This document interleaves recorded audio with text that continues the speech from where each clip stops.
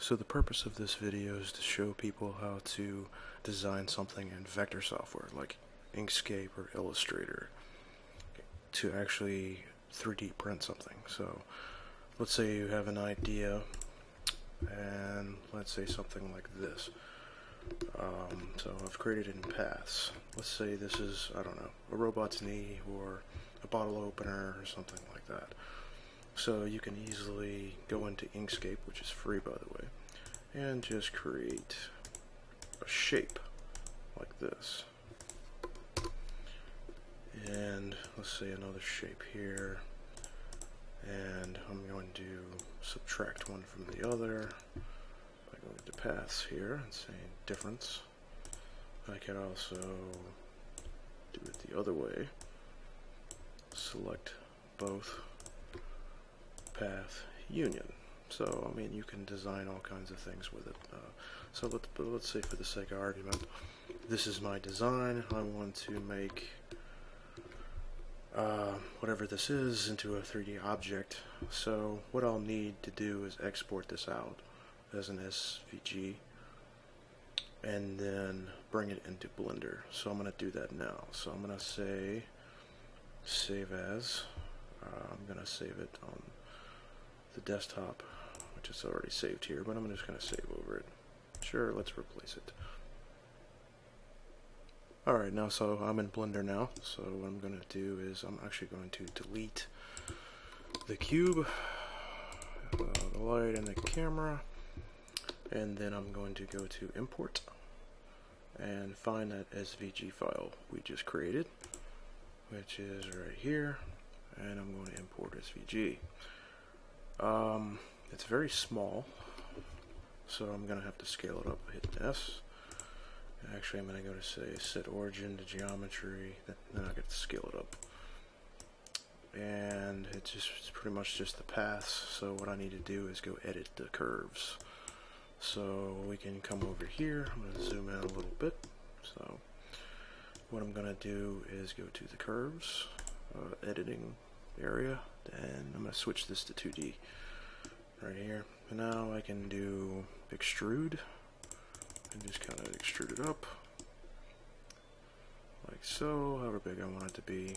I'm not going to mess with any of these other settings really, at least not right now. So what I'm going to do now at this point is convert this to mesh from curve, which I could actually probably print that as a curve.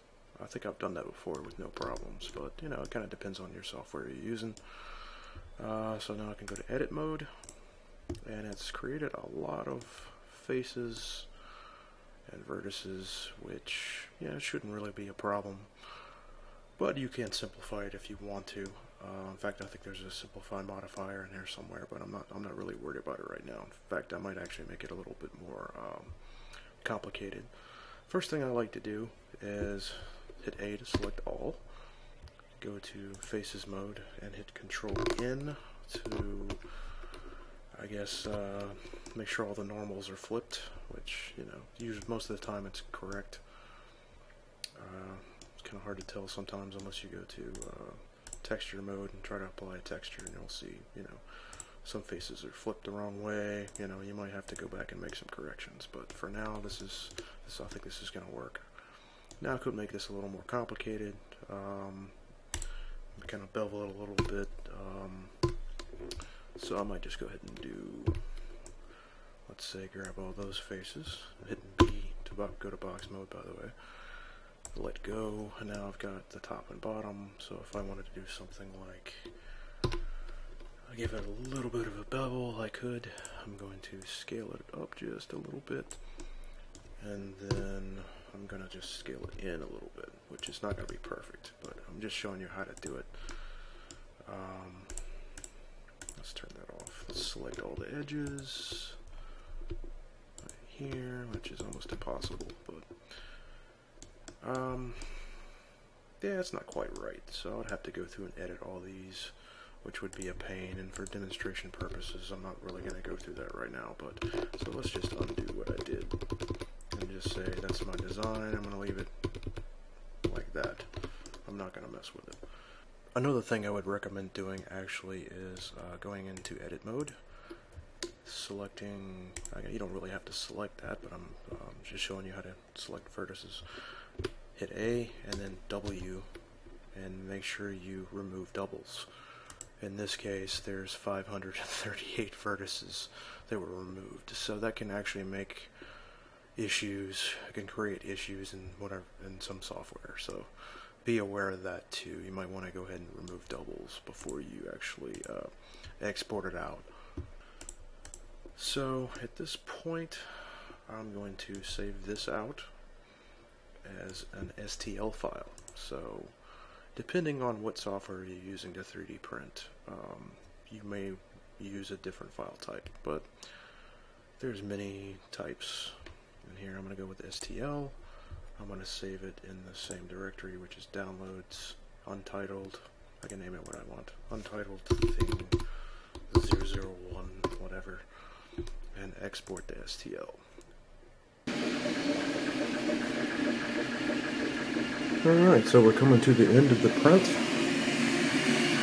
started about a little over 25 minutes ago, so it's just putting finishing touches on the top surface over the infill. So hopefully it'll come out okay. Looks pretty good so far.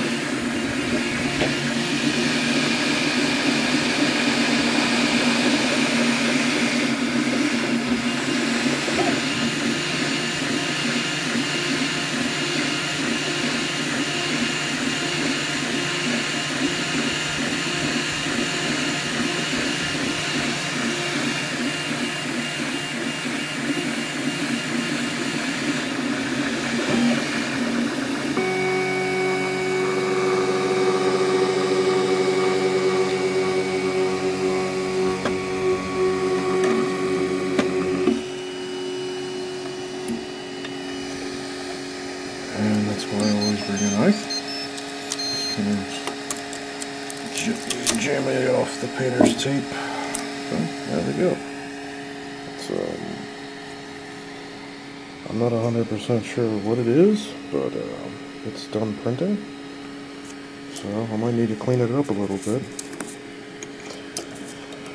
So that's how you design something in Inkscape, bring it into Blender, and then bring out the 3D software. Of course, it may vary depending on your actual, 3D printer and 3D software. But, well, anyway, that's how you do it.